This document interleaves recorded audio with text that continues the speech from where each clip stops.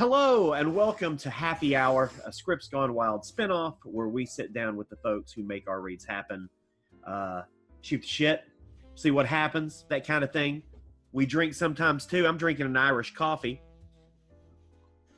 because I just felt like it. And our guest today is Mr. Dave Schilling. Dave? Hey, I am drinking regular coffee.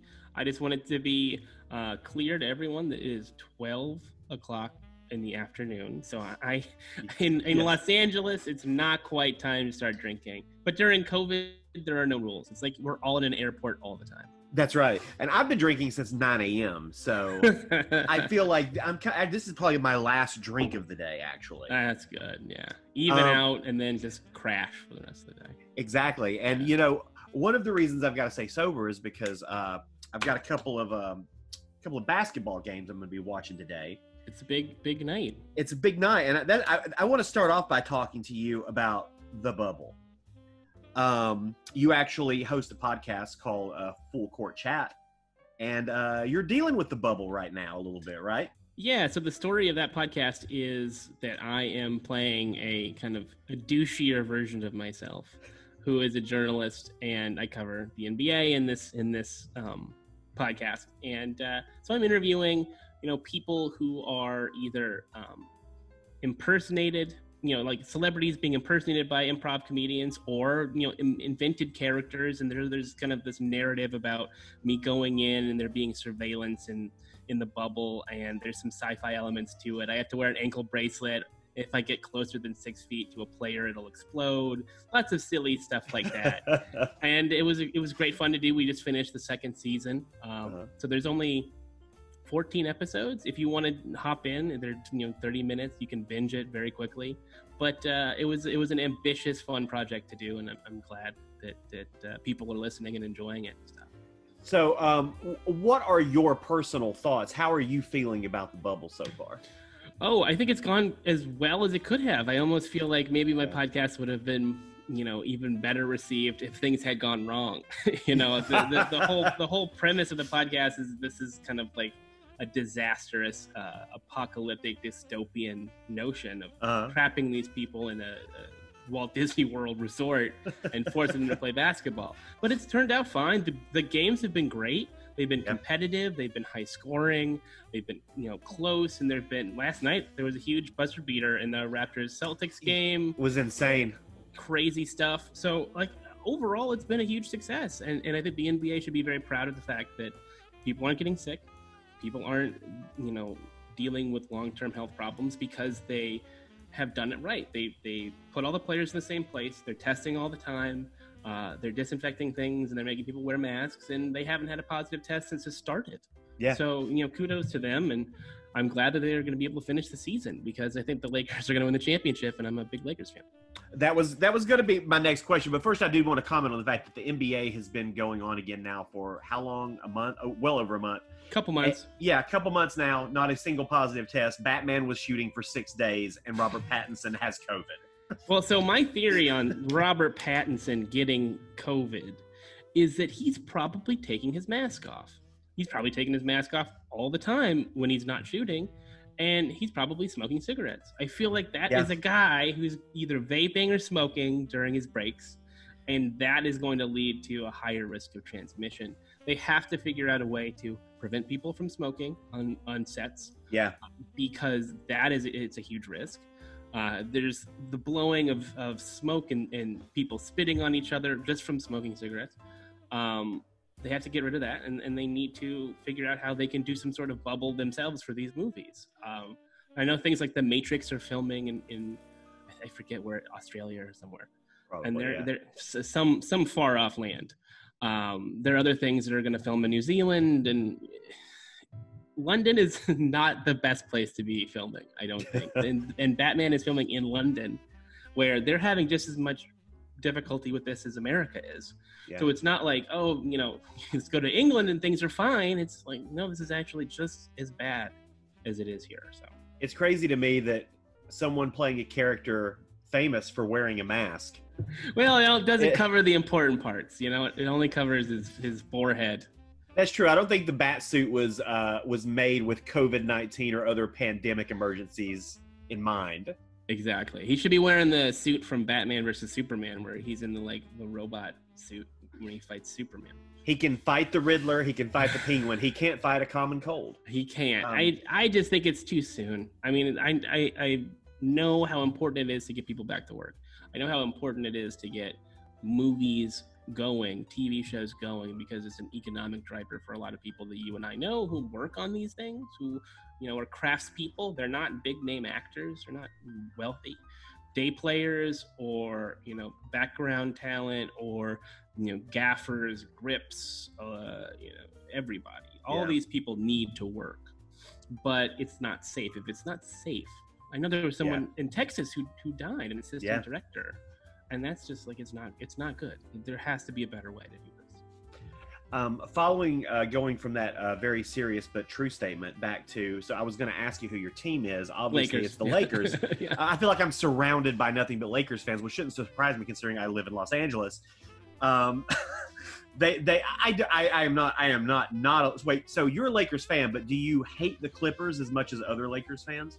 I don't hate them. I do like to see them lose, but I'm in my mid-30s, so I remember when I was growing up, the Clippers were terrible. No one cared about the Clippers. The Clippers were a non-entity in Los Angeles. They weren't Clipper fans. And then, they get Chris Paul, they get Blake Griffin, then they become more of a trendy thing to like. And I feel like a lot of people who are Clippers fans are transplants from outside of Los Angeles, people who didn't have a team before. Yeah. We're just looking for something to root them into the city that they're living in. I lived in Connecticut for a while for a job, and I was like, oh, maybe I should be a Mets fan. I don't know, just so I can get along with people, or I have something to converse with people about. I wasn't in Connecticut long enough to be a Mets fan, but it would have been sacrilegious and silly for me to be a Mets fan because I'm from California and I like LA sports teams. But I don't hate them. I hate the Celtics. I hate the Celtics because that's a rivalry where these two teams have been going at it for decades in the finals and the regular season. They've both had storied histories. They're 1-2 for the most championships in the NBA. The Clippers have nothing that I covet. There is no reason for me to care about the Clippers other than to annoy people I know that are my friends who are Clipper fans.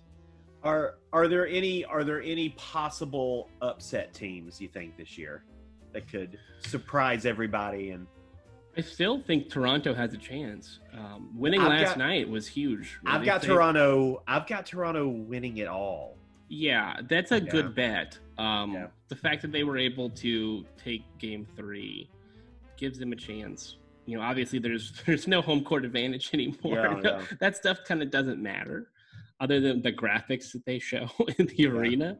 But I think that's certainly a possibility for them to come back from down 0-2 to win that series. I mean, you look at what happened with Utah and Denver. Denver comes back from a 3-1 deficit, and they're able to win their series. I think other than Toronto, it seems like it's pretty clear sailing for the best teams in the league, and it'll be Lakers, Clippers in the Western Conference. Miami is shocking a lot of people. That's basically an upset at this point. That Miami is taking it to Milwaukee the way that they are. Milwaukee's still a young team. Miami is very well coached. I would say better coached than Milwaukee. Jimmy Butler is a veteran presence, not a presence that has been to the finals and can sort of speak to his teammates the way that, let's say, Kawhi Leonard can in LA. But he certainly has been in these battles and these wars in the playoffs before, and they just look like a more cohesive, mature, composed team. And once again, it feels like Giannis is not present as much as he should be in the playoffs, certainly on the defensive end. What do you think about the rumblings about Giannis maybe going to the Heat? There's always going to be rumblings when a star player plays in a small market. It's just always going to happen. People are trying to figure out how to pry that big name out of a small town and put them in a big market. And that happened with Kevin Durant.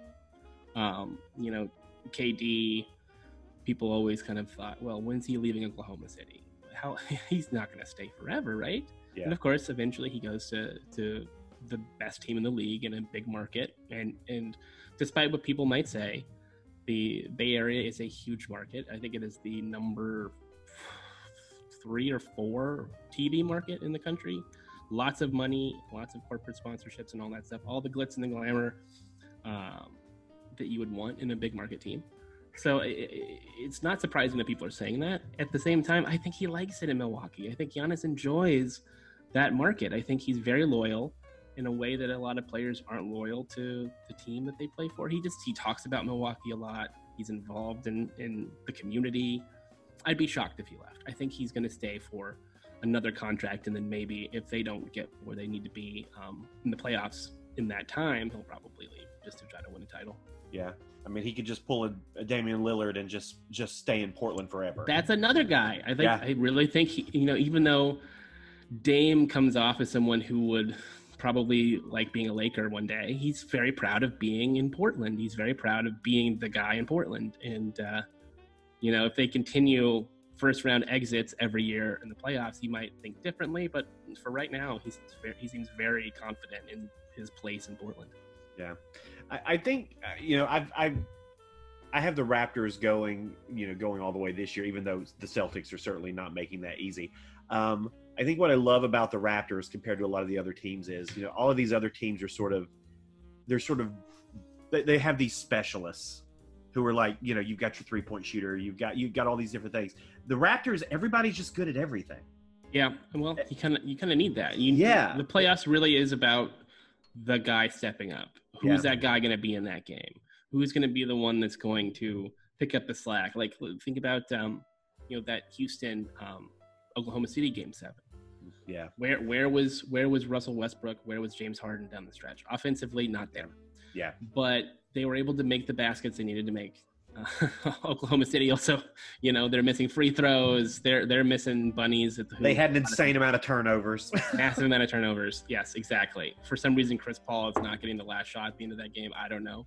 But James Harden makes that huge block and is able to secure that win. I don't know if it would have gone in if Dort was going to make that shot or not, if it wasn't blocked. But it's certainly, the fact that it was blocked means it doesn't matter if it was going to go in or not. But you have to have those guys. You have to have a deep team of at least 9 guys, maybe 10 guys that you can throw in and out. And that's why I'm confident in the Lakers, because I feel like they have guys who will get hot.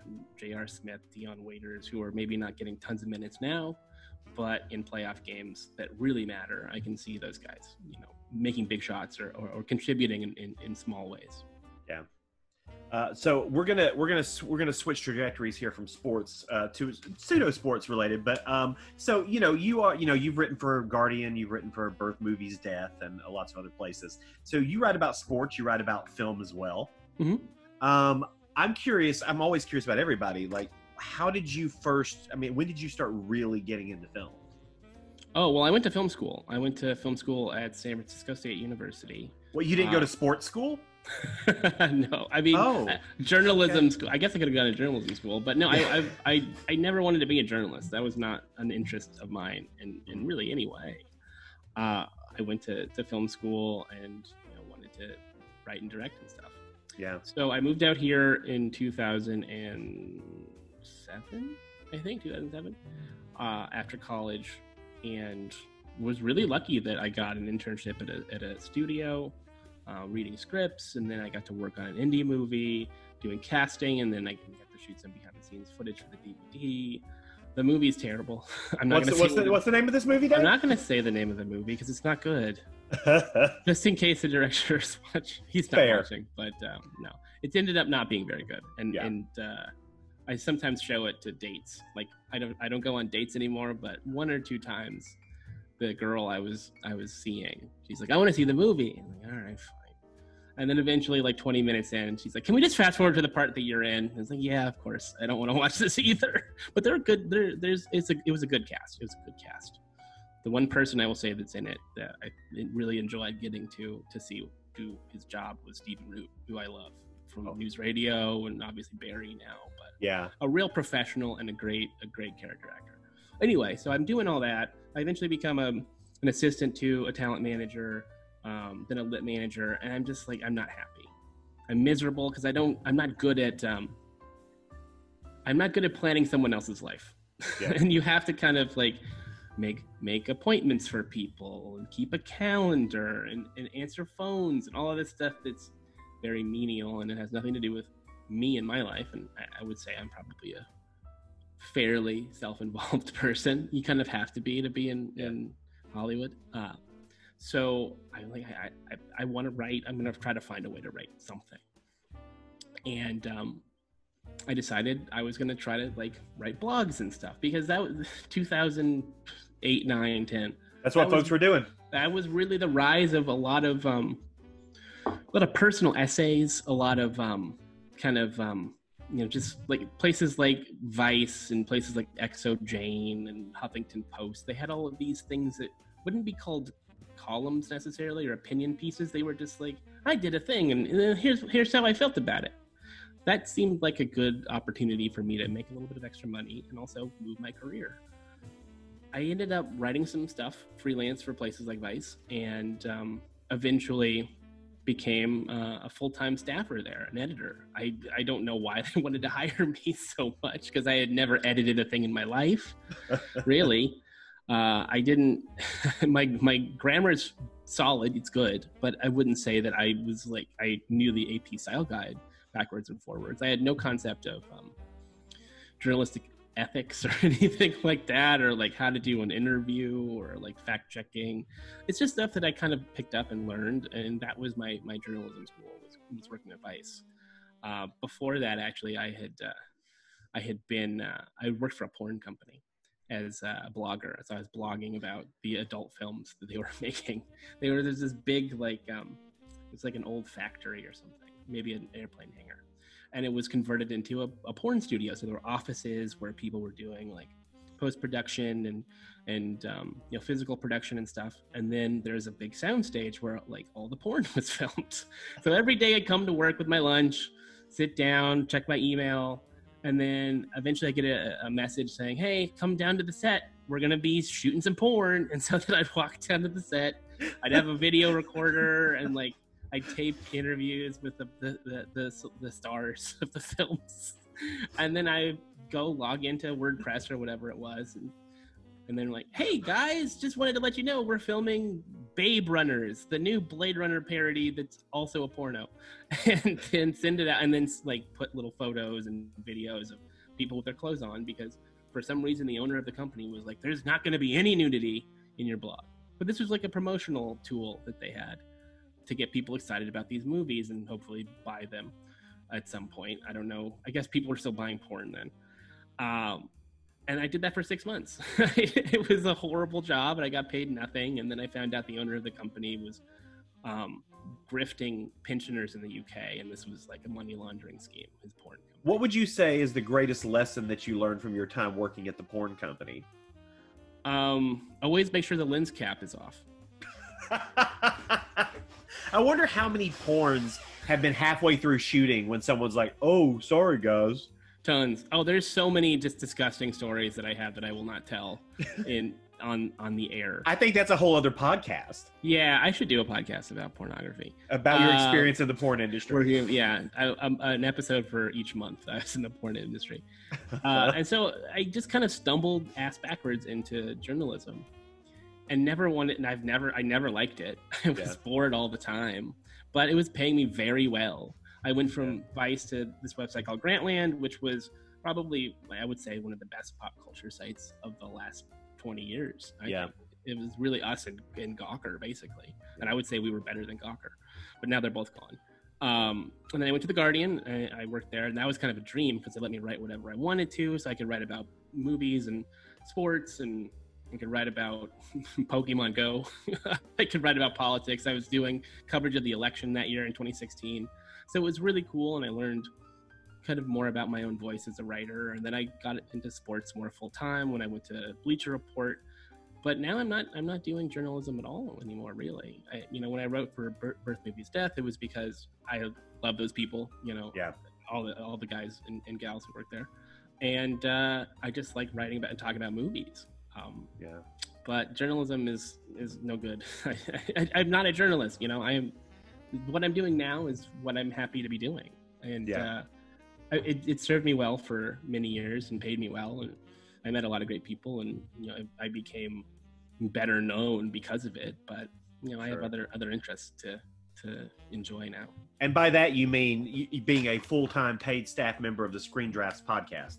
Yes, it's so weird that I constantly am getting these giant checks from Clay and Ryan all the time. I'm like, what is this? Oh, those are your residuals. Yeah, I just bought a boat from Patreon money.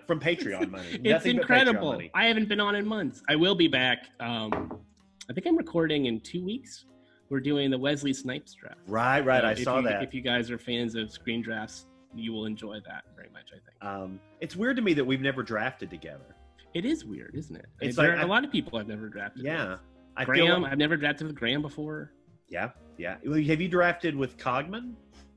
I was at the Star Trek draft, so I had been pestering Clay for months. Like, when are you doing a Star Trek draft? I got to be at the Star Trek draft. He's like, there are some people who are also enthusiastic about the Star Trek draft, and they're, we're going to probably put them in there and not you because they're more important than you. And I think he was talking about Brian Cogman specifically. And Brian's great. I love Brian. A brilliant writer, smart movie aficionado. You quibble with some of his drafting choices, I'm sure. Oh yeah, he's an arch rival. We can bond over our love of Star Trek: The Motion Picture, but and then Mark Bernardin was in there too, and he's writing for Star Trek now, and so that was kind of a coup. So I was okay with it, but I got to be there, and I got to chime in every once in a while between picks and give my expert analysis as a giant Star Trek fan. Who else? I drafted with my girlfriend, Hallie Kiefer, who that our episode was Lorne Michaels movies. Yeah, that was great because we were just at that time thinking about submitting to SNL this year, and of course we did. And I don't think we got it because I feel like we probably would have heard by now. But yeah, what else have I done? Sports movies with my friend Zed.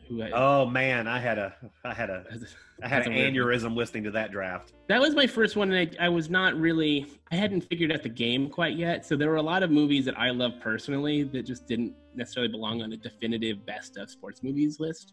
Yeah, like Rollerball was probably questionable, but I will say that was an entertaining episode because there was a lot of bizarre surprise and there was a lot of consternation from the guest. I always think that show is better when people do crazy shit and pick bad things. Like, as much as you want it to be a definitive list, what you really want is the pyrotechnics and the excitement. Yeah. It's a balance. You gotta. It's finding that balance between like your personal, what you want on there personally, what you think should be on there, and what you think is just going to be fucking entertaining for people. Exactly. Yeah, you always want to have a kind of holy shit jaw-dropping moment in one of those episodes. Like we just did the Westerns 2 draft, the second part of our Westerns draft, and like I jokingly play Young Guns at pick 4. I did that just solely to fuck people up, and to make for good listening. Yeah, sometimes also you have the opportunity to expose people to things that they wouldn't necessarily watch otherwise. So like, for me, I picked Mr. Mike's Mondo Video as the number 7 on the Lorne Michaels draft because, 1, I love that movie, and 2, I want people to see this bizarre film that I don't think anyone else in the on that draft episode had ever seen or heard of before, except for my girlfriend, who I forced to watch that movie against her will, sober, sadly. I'm sure that didn't help her enjoyment of it, but yeah, I love screen drafts. I just am very adamant that something crazy has to happen in every episode, and I guarantee you that the Wesley Snipes draft, something crazy will happen.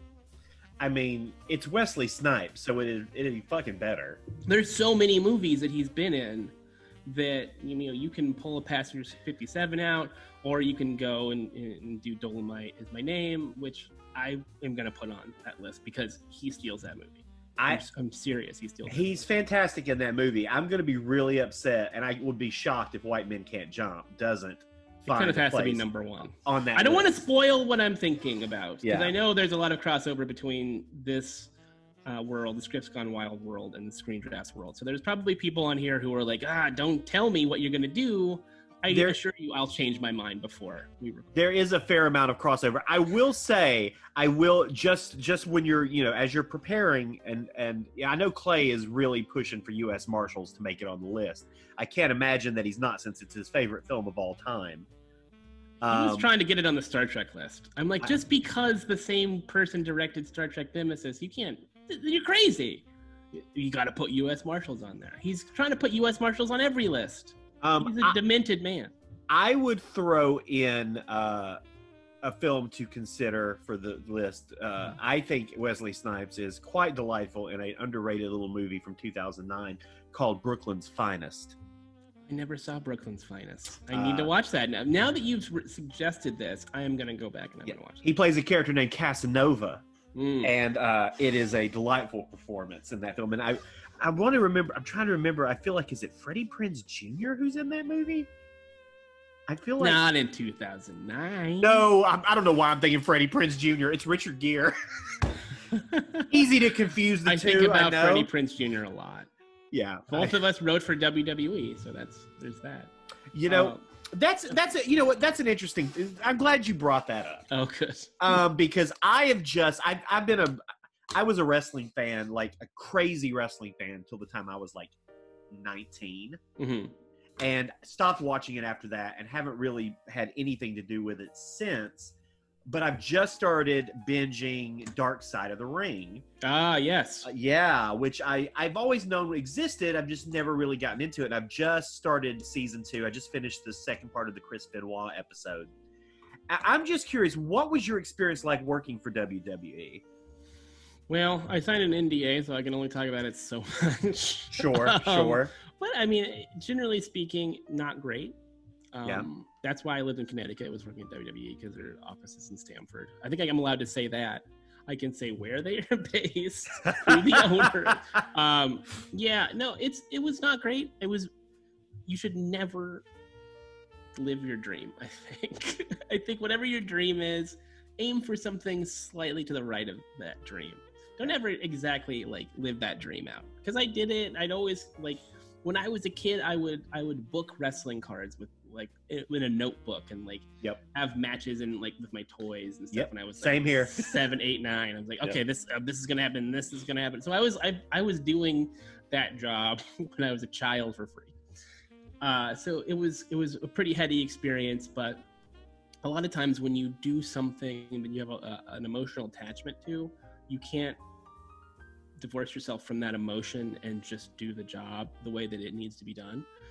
And I think a lot of what went wrong for me was that I was too enthusiastic. I was too excited about it. And a lot of the people that work there are very jaded about it and don't want to hear all my enthusiasm, and it just rubs them the wrong way. And I think it was mostly that. If I had just been kind of quieter, I might still be there, but better that I'm back in LA and not living in Connecticut during COVID. So growing up, who were your guys? I was a big Bret Hart fan. I loved Ric Flair. I loved Macho Man, Randy Savage. I was ambivalent about Hulk Hogan. I liked Hulk Hogan. I knew he was a big star, but I didn't care. Then, in high school, I loved The Rock, Stone Cold. I was more of a Rock guy than a Stone Cold guy, interestingly enough. Because I liked the cockiness of The Rock. I always gravitated towards the heels, the bad guys. Well, me too. I always I was Andre the Giant, loved super into Andre the Giant. A big Mr. Perfect fan. I loved Mr. Perfect. Yeah. I think the heels have more fun, and it was more fun to write those promos too, because you would get to be mean, you could be creative and clever. With a babyface promo, it was I'm a good person and I work really hard and I've earned this opportunity at the championship at WrestleMania. Those are boring to write. But when you get a heel promo, you can be insulting, you can be transgressive, you can be all the things that make for drama. There's no drama in somebody coming out to the ring and saying, I love everyone. Unfortunately, wrestling, more so than any other art form, is about animosity and anger. And so you have to find ways to get people mad in the storyline and then get the audience to associate with or live vicariously through that anger. And now, considering the real world is so angry all the time and everybody's so on edge and cruel to each other a lot, wrestling feels not cathartic. It feels like kind of gross. Like it feels like, why are we adding all of this negativity into the world? Because wrestling is about negative emotions. It's about revenge. It's about spite and anger and lust and coveting and just all this stuff that just is gross about the world. And the only way to solve a problem in wrestling is for people to fight. Yeah. And so that just is a turnoff to me right now. So I'm not really watching anymore. I'm also just kind of, I think, it's hard to know how the sausage is made and then, watch it be made, which is why I don't watch pornography anymore. I'm joking. I'm joking about that part, of course. Anyway, I've never seen a porn in my life. I don't know. All right. In my life. Okay. I always gravitated towards the commentators. Mm-hmm. Like I was a big fan. I mean, I loved Gorilla Monsoon. I worshipped Bobby Heenan. Yep. He's the greatest. He maybe really one of was. the funniest men to ever live. Yeah, he somehow was so great. I actually feel like he influenced a lot of my humor even today. Is just listening to him banter with like Gene Okerlund or other people. They were the storytellers. They were the ones that communicated what was going on to the audience, and that's still the job. Is just to take the physicality, which is what you don't call it violence in WWE. It's called physicality. Take the physicality and you translate that into English. What does this mean? It's like watching performance art and then explaining it to the audience. Like, well, this person is playing a swan, and the swan is very sad. Like, that's essentially what a commentator does in wrestling. It's a hard job. It's a job that's, I think, harder than writing wrestling, is doing that on the fly while someone's talking in your ear. It'd be like if you were talking to me and telling me what to do while we're doing a Script's Gone Wild. I'm like, I just need to act. Stop. I need to read the script. Stop telling me how to read it.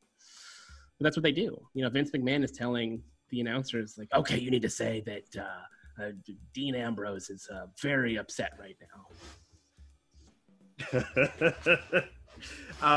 So we have a reading coming up of Planet of the Apes, which you are now part of. I don't know who I'm playing. Yes. Yeah, I don't know either. I hope an ape. Isn't that what to hope? That's what to root You for. want an ape. I mean, it's highly likely that I'm playing an ape since there's not many humans in it. I didn't even know, like, Clay. They don't speak. Clay messaged me out of the blue and he was like, hey, Dave Schilling's a big Planet of the Apes fan. And I was like, nope, sure didn't. Oh, God, I love the Apes movies. I don't know how you know why he knows that. I have also been pestering him to do an Apes draft because I love how, like, when a series like that is compact, it's kind of easier to, obviously, to slot them and stuff. And there's more opportunity for controversy when you have to, figure out where they sit in the canon. Yeah. So there's what, 9 Apes movies? Well, let's see. How many original ones are there? There's the original, Beneath, Escape, Conquest, Battle. So 5 originals. Plus you have the trilogy remake. And then, so 9 total. Yeah, 9 total. So 2 movies are going to get left out. And I already know which ones I would leave out. I mean, it's no spoiler to say that Battle for the Planet of the Apes is a piece of shit. Uh-huh. And that I would even... the Tim Burton one is obviously the other one that has to be left out. But then you order them, that's fine. I would agree with both of those omissions as well. Easy. That's easy. The hard part is where do they fit? Yeah, I was never a huge fan of the original films. I liked the first one a lot. I probably saw the sequels a dozen times as a kid and just they were always on and I never loved them. I love the new trilogy. I'm a big fan of the new trilogy. Me too. So it would be hard for me not to have those, have that top 4 be the original in those 3 films. I just love them so much and think they're so just different than what I was expecting at the time when they came out. Yeah, and it's a trilogy that stuck the landing. Yeah. It would have been really easy to blow that, but they made a very affecting movie, and each one of them, it feels like a natural progression. And I love that there are different characters in it, that it has this, there's almost an anthology quality to those movies that I really think is cool. Because they're all 3 stylistically very different, and they're all about different things, and they're all, one is kind of like a disaster movie, like a 70s disaster movie, the first one. Yeah. And then the second one is kind of a classic like survival horror movie in a way. And then the third one is like a war movie. Yeah. I think they're fantastic. I don't know, besides the first one, if there is an original Apes movie that's better than any of them. Yeah. Maybe Escape from the Planet of the Apes, because it's just a pure comedy, which is hilarious to me because so as you know, the first Planet of the Apes movie is built around the twist at the end. Yeah. Oh God, it's Earth. And then the second one, it just goes completely off the rails. And then by the end of it, they've blown up the entire planet with a nuclear bomb. And it's like, okay, this is maybe the bleaker than the first ending. It's now there is no, like, everyone's dead. The planet is still there, but it's irradiated, and everyone's going to be a mutant. All the people underground are already mutants, but now everyone's going to be a mutant. So then they follow that up with a fish out of water comedy where these two apes go back in time to the 70s. And it's just like, that's what I love about the series is the camp quality of it. The differences in tone and theme of every movie. They're all, like I said, even the first five, they all feel different. And then Conquest, is a real kind of like classic 70s dystopia that they filmed in a mall. Like, well, let's go to the mall in Century City and we'll pretend like that's the future. Just a great franchise. I'm excited to do this. There's a lot of really, really good, talented people on this one. I feel like a schmuck being on this list. Yeah, it kind of just all came together in a really good way. I mean, I was ecstatic when Lorraine Newman said yes. Oh yeah, as an SNL nerd, that's very, very cool. Yeah, like that was, and I have no idea who's reading either. That's Frank, I assume, is still devising all that. I'm excited to see what Dana comes up with for the script too. Oh, is he making changes to it? Yeah, Dana is doing. Dana Gould did this thing with Plan 9 from Outer Space, where he basically took the script and kind of rewrote the script. It's all the dialogue, but he sort of wrote it in a sort of like a Mystery Science Theater 3000 kind of way. Oh, great. And so he's doing the same thing with the Planet of the Apes script. Well, he is the foremost apes expert, and I have some friends who still write for The Simpsons, and they tell many great stories about his love of Planet of the Apes and his affection for it and all that stuff. So I'm very excited about that. That sounds awesome that he's going to be changing it and doing fun things to it. So that makes it doubly cool that I get to be a part of it. Yeah. And then you get to do some Shining as well. I'm doing The Shining too. Yeah, God, you have really just like taken up my whole life now. It's me hanging out with my son. Yep. And then it's doing Scripts Gone Wild. And then screen drafts here and there. So that's my life now. That's what we do. We like to just completely invade people's lives and make us their priority. Yeah. And so welcome to the end of your life. Oh, I also have to shout out Jonah Ray is in this one, in the Planet of the Apes one. Yeah. And Jonah and I are good buddies, and we're actually going to be doing a Zoom drinks call tonight. So that's awesome. I'll have to let him know because he's not on Twitter anymore, so he probably doesn't know that I am going to be in. He probably doesn't. And yeah, Jonah just did our Fright Night read, and That's right. And then found out afterwards or during that read that we were doing The Burbs and Planet of the Apes, and then messaged us right afterwards like, I need to do both of these reads. He's also a bored person. He doesn't have anything to do. He's an actor, so he's just waiting for a camera to turn on all the time. That's what we're here for, bored actors. Yes. Well, Dave, thanks for sitting down and chatting with us for a little while. Of course. You know what I love to do? I love to talk, so this is a pleasure for me. I'm just waiting to talk. I'm going to give a couple of plugs for some upcoming things. So as I mentioned earlier, we have The Burbs coming up on September 9th that Jonah is in, along with Clark Wolf and Quentin Flynn and a bunch of other fun folks. Then we've got The Shining on the 16th, Planet of Apes on the 23rd. And we got some fun happy hour chats. We've got Mr. Dave Schillings, which will be dropping to our Patreon subscribers tomorrow, which is Friday. So actually, when you're hearing this, it'll be right now. And you're literally listening to it right now. Right this second. And then it'll drop to the rest of YouTube on Monday. And for them, they'll also be hearing it right now. Right now. It's all happening now. And then we're going to sit down with Miss Tiffany Shepis next week and chat with her about all things horror. So once again, thank you, sir, for joining us. And you can find us at scriptsgonewild.com, Scripts Gone Wild across all social media. And we're running a 501c3 fund campaign right now, which you can donate to at gofundme.com/scriptsgonewildfund. Dave, where can people find you? I am on Twitter at Dave_Schilling, and you can find Full Court Chat on literally every podcast platform. I can't say that. So please subscribe, leave a review, binge it this weekend. You've got 3 days. Whenever you're listening to this, turn this off, go binge it right now, and tell literally everyone you know. I like the sound of that. And if you don't like it, feel free to leave nothing but nasty reviews. Please. No, that was a joke. That was a joke. Don't do that. Don't. Please, I hate people who do that. I hate people. So just don't leave a review. I'm so sad. Yeah, Yes. don't leave a review. If you do, just don't leave a review. Don't. Okay, thank you, sir. Goodbye.